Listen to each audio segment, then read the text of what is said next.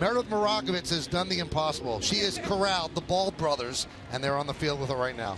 Thanks, Michael. You guys told me in Baltimore that there's a little friendly competition when it comes to home runs between the two of you. After Gardner hits his to lead off, what are you thinking when you step into the batter's box? Well, I mean, do I have any other choice? I mean, I'll let him have his moment ahead right there. And no, I was just trying to hit a ball hard.